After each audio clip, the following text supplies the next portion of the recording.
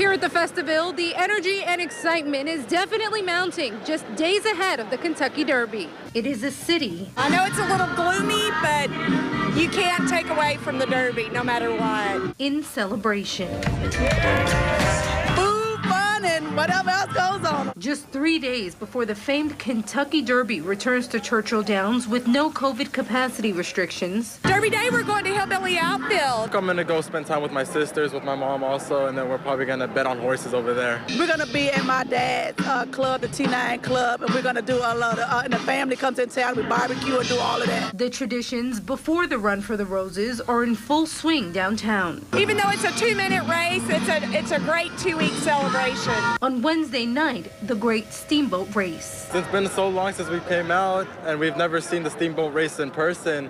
We were like, hey, might as well come out. Let's have a good time today. With his mom and sisters, Lenny Garcia watched the boats make their way down the Ohio River.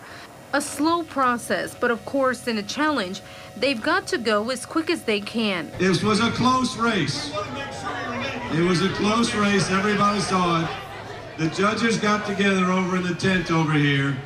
Do not let your eyes deceive you. But they did for some, and after working through some technicalities, This boat race is called the Great Steamboat Race. when the Belle of Cincinnati crossed the finish line first, it still didn't make the cut. And The Belle of Louisville is the year 2022 winner of the Great Steamboat Race. as attendees listened and danced to the music coming from the Chow Wagon stage well into the night, an opportunity. Meet other people and see all the different ethnicities that Louisville in general just has. And showcase a more normal Derby week experience that we haven't seen in 2 years, and what makes the Derby City so special. It hurts spiritually, in the sides of Kentucky, since horses is everything that we are and what we do.